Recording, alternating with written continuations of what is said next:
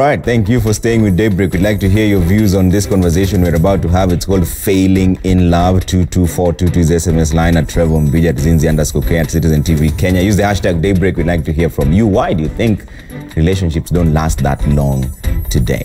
Zinzi here was considering joining another app there just to see. Oh my gosh, no, guys, Trevor told me that he's on Tinder. Who is on Tinder?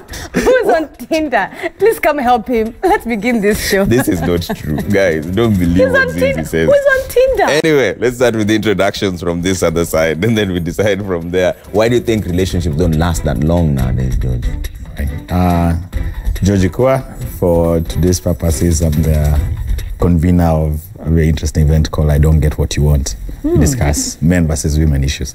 My take on why relationships don't last these days is twofold. One, it's easy to get in, and two, it's easy to left.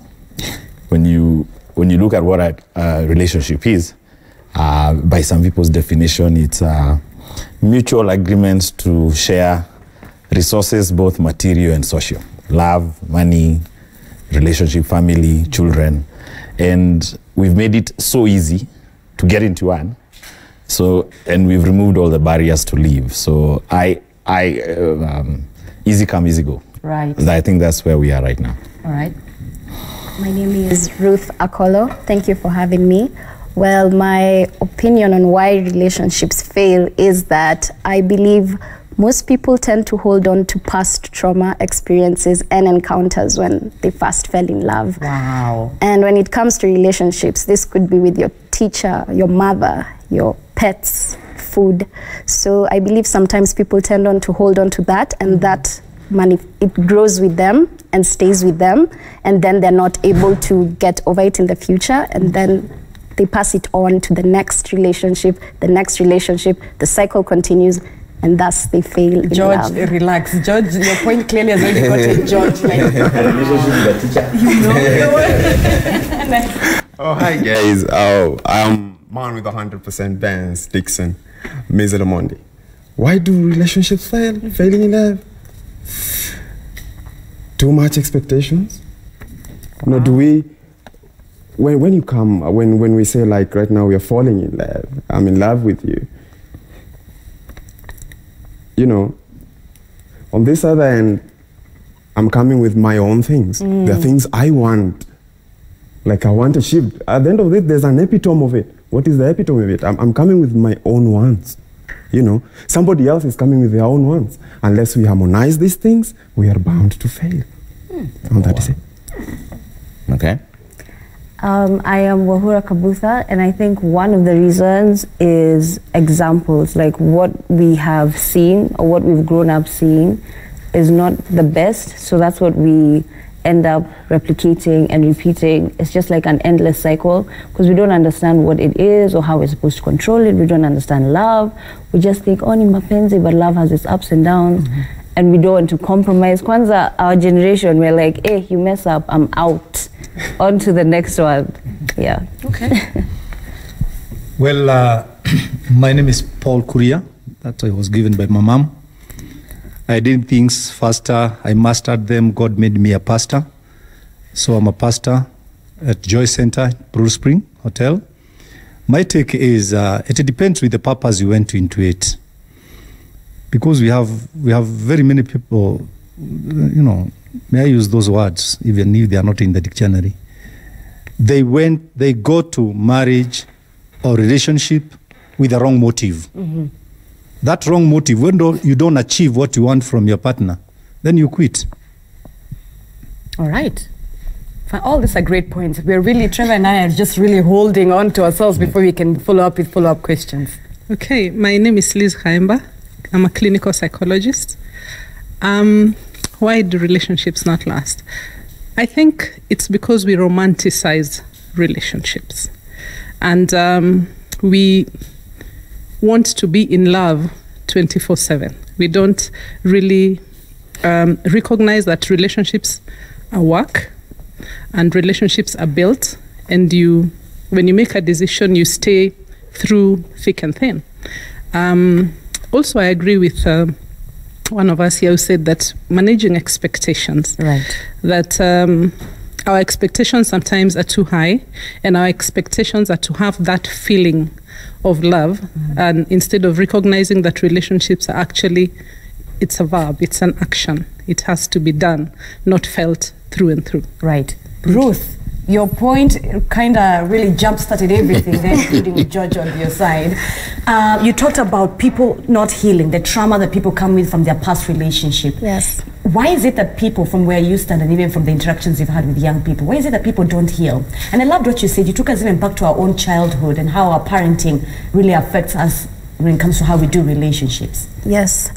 I'm not quite sure why people choose to not, I don't know how to phrase it, but not heal per se. We tend on to hold on to hurt. It's human nature. One wrong move or one bad date and that's it. You're like, I'm done. I'm not trying anything else for the next 10 years. From here on, it's celibacy. Some people go to such extremes. The thing is, I believe self-awareness needs to come to play here. As a human being, you need to be aware that you've gone through emotional hurt or some sort of trauma, and you need to work on it. Like Liz said, you have to work on yourself and be aware what is going on within you, so that you can, what happens inside is what you're going to take outside. But Liz, is there a time frame for healing? The microphone is over there, you can have it. Because we're talking about moving past trauma from one relationship to another one. So how do I know that now I don't have that trauma anymore? Because remember, you won't forget these things. They will always be there. Yes, they'll always be there, but as a psychologist, I would say you use your experiences to learn, make them teaching experiences, so that you benefit from the trauma. They say everything kind of works together for the good, and to make you strong. So you don't want it to break you, you want it to make you. About time frames, everybody is different. So some people will take a few weeks to get over a bad relationship. Some will take months. So it's very dependent on the individual person and the personality type. Is it fair to be selfish? So that if I know I was hanging out with Zinzi and her pettiness is the thing I hated the most, then the next person I go to, I have to ensure that she is not petty. Well, we have to identify what works for us as individuals. So it starts with you. It starts with selfish. you. Yes, not be selfish, but it does start with you. Know your personality type. Know who you are attracted to and who works for you. Yeah, but now it is that we're on this conversation of healing. Why is it that men don't do healing? Why is it that men jump from relationship to relationship without doing the healing? Then you find women actually do the healing. We sit through it, we go through it. We do the whole ugly cry, the whole no contact rule, I am done, But men don't do the healing, please. Well, some men do. And some women do too. Yes, women, we are more emotional, so you find we go through the whole ice cream junk food eating phase. We go through the whole crying and sitting with our friends and lying in bed phase. That's very physical and very visible. But for the men, maybe they'll go to the pub and have a drink, or those who are religious will go to church. But they have their own ways of processing the healing. I mean, Wahura, you were laughing when I said the no contact period, doing the ugly cry, but you talked about the reason why you think relationship fails is because of the examples that we've seen growing up. I think it's culmination of all we're saying, but that was just so we don't also keep repeating. But also picking up on what Liz was saying, I also feel like, I don't know that this is a general thing, but after you break up with someone, you always find that the girl moves on. Hey, she's moved on, she's looking bomb, she's gotten her body goals. And then it's like the guy takes longer.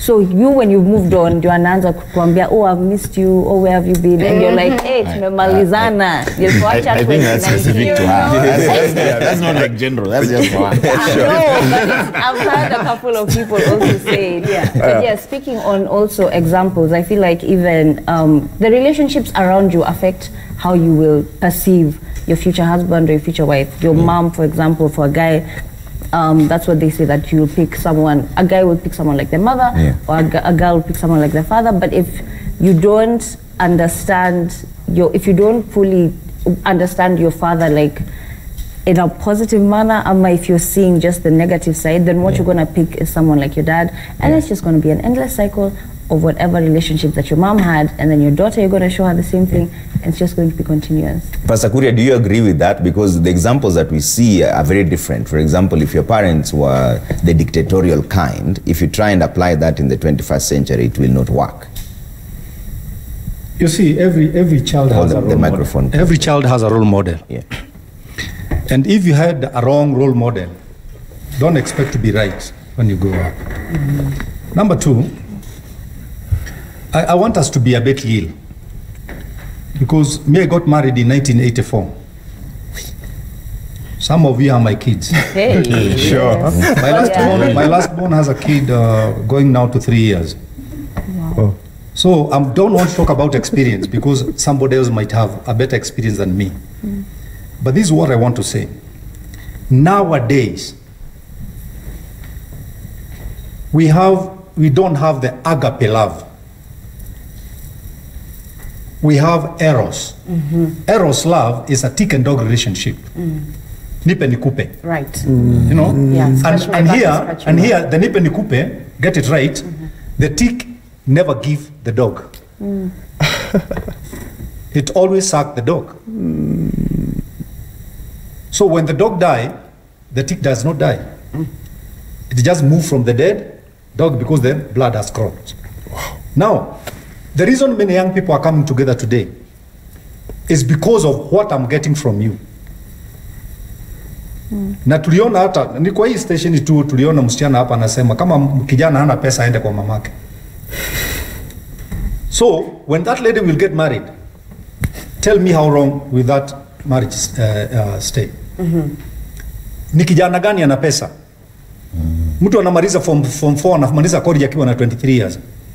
Kama mtu anataka mtu ako na pesa, si aolewe na nyanyake na guka yake ama baba yake, because those are already old people.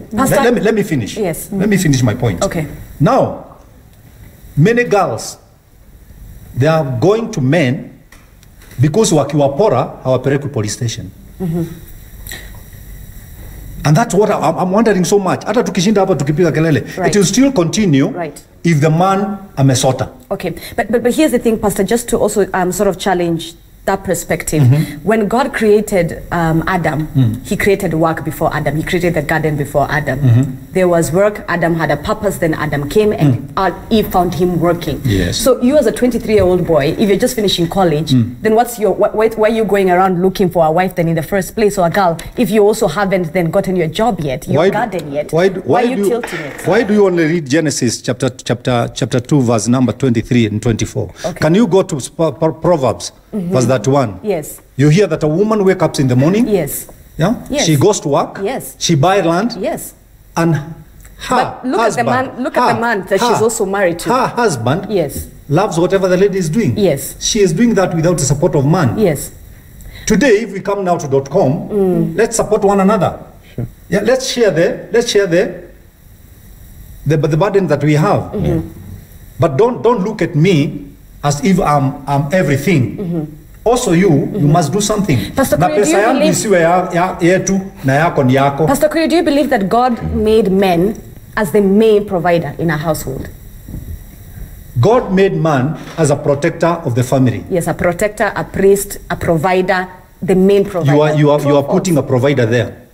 Yeah. So God did provider should be both of us. So God innately did not make the man the head, which automatically makes him the main provider. The man is the head. You are mixing things. Man is the head, but the head does not produce. What produces the hands? Where are the hands? They are. Okay. They are below the neck. Okay. All right, George, you're a convener of the show saying, I don't get what you want. Yes. What have you found out? What is the main disconnect? Actually, the topic we're having tomorrow is this love versus money. Yeah. Just first to respond to what Pastor said. First, I'm very proud. Finally, I said, men are dogs, and I'm happy now.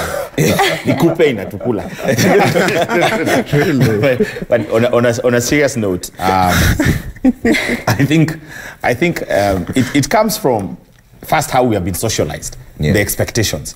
So there's the expectation that the man is the provider and the woman is a lucky catch. So, for example, the 23-year-old, he finishes school, and the first thing he does is that he's expected to get into a career so that he can afford a wife. That is the general thing. So you're actually putting in his head that he needs to save. It's almost like buying a car. He needs to save to buy a wife. That's not real, because even broke people have love. You know what I mean? It doesn't mean if you're broke, your heart is put somewhere and then you can retrieve using some cash. And unfortunately, we all socialized by our first socialization was Cinderella. Cinderella was a Prince Charming, shows up, your work was to comb your hair, sleep, look beautiful. The guy shows up, he asks you, and immediately after, then Cinderella used to end how? Happily ever after. They never said how they ended up living. So that's our first socialization. Second socialization, social media. All relationships you ever see are having happy times. So your expectation is, first, the show of love has been trinkets, buying you stuff. Then two, that I'm treating you right, is I'm taking you to expensive places. That's what you're seeing. That's what you're growing up seeing. So that's what everyone aspires to, because no one is posting, hey, today we had dinner with my husband. We are so happy. No one is posting that. Today he washed the dishes. Today I helped him pay the rent. No one is talking about this thing. So the current generation is like, this is the role models. Now, pile that on top of, we have an instant generation, and everyone is a winner. So we all went to university. The current generation, everyone goes to university. Everyone is beautiful. Everyone is a leader. Pile all that. This thing is not going to last in any way. And what we found is that right now, sad to say, we're in a transaction of love versus money. And I think with time, we'll stop meeting at the altar and meet at the till. If we keep at this, we'll meet at the till. So till brokenness do us apart. I think that's where we're headed. Dixon, I want to hear your point from all this conversation. Well, you say something that really touched me. We were speaking about expectations, right? Yes. And you say something about pity. It was Trevor. It's Trevor. Yeah. You know, the moment you come into a relationship and say petty, you see, what you see as petty, what you perceive as petty is not petty to me. Well, that's you understand? The thing. And that's the reason why I was talking about it. Then it has to be a selfish approach. Because if I think she's petty, and you don't necessarily think the same thing, it means the next woman I'm looking for, I have to ensure that trait is not in her. However, the catch is, there's always another trait which I probably don't like in that other woman. So that's what I wanted Liz to decipher for us. So how do you toe the balance? Yeah. You see, there are some subtle signs that we tend to ignore, you know. I take my girl out on a date, right? And the way she treats the waiter doesn't quite augur well with me, you know. Because, you know, tomorrow when I wrong her, that waiter will be me. You understand? But we will overlook these things and say, okay, we can just do, babe ulifanya, you know, and we go on. Simple things like, why did you leave forms on the wall after taking bath? You understand? These are simple things, they're minute. But the moment you come into my life, they are big things to me. I don't like form on the wall after taking bath. You understand? I don't like that. It's a very specific. I know, right? Form on the wall. Just put the sign up there. Wow. No forms on the wall. I should put a sign up there. I like your honesty. I don't like that. Form kwa back. Like, I don't like that. Yeah. So if you come to my house, I expect you to flow with me. You understand? But here's the thing, and that's what the catch is. You're expecting her to do 1, 2, 3. We're expecting him to do 1, 2, 3. Exactly. But have you communicated that you don't like form in the shower? That's the other thing. We never communicate, but we expect our spouses to automatically know. No, that's what I was saying. Petty. You understand? Because when I tell you, and you'll be like, babe, you're always petty. Like, form really, you know, we'll wash it when it's time. You know. But that also, I think, brings us to the point of tolerance. Yeah, you know, true. because this generation is not very tolerating of petty things. Let's call them petty things. Yeah. So for a relationship to be sustainable, there are things that you will not like, as Trevor says. Yeah. There are things you will not like, but there are things you will say, is this a battle or is this a war? Do I have to like really, really fight about this? Or is this something I can just say, okay, I So can live at with least this? Ikua should have compromised on the form, but maybe he may not compromise on maybe finances. Yes. We all have to compromise at some point. 80-20. So you have to identify. But these little battles can become wars just because of the way you react to it. If I tell you I don't like foam on the walls and you're like, babe, why are you being so petty? And I'm like, I just said I don't like foam on the walls. And then all of a sudden she's like, why are you talking to me like that? I was like, I'm the man of the house. No, I'm the one of the... Now it's a whole war. Yeah. It was just form, but now it's a war. You know, I think- allow me to say this. Like, All right. sorry, I know I has not spoken, but again, we have a very romantic, beautiful image, and I wish everyone was married before they went to school first, so that you understand how hard this thing is. Yeah. Because you're actually taking somebody who was not related to you, born of you, and accepting their whole self. You yourself, you don't like everything about you, but you want this person to be this 100% thing. Yet you spend more time Yet with you than yourself, anyone else. there are things even about you don't like, and you're quick. For you, you're quick to pick your, what does it say, your intentions. Right. So we say, I didn't mean to, but for them, when they do an action, it's their action, and you crucify. And let me tell you, relationship is about focusing on the 20%. It's not about the 80 that's good. It's about when you meet somebody, you stay at the 20, and you say, you know what, I can live with this. Then you date them. It's not about the 80 that I like.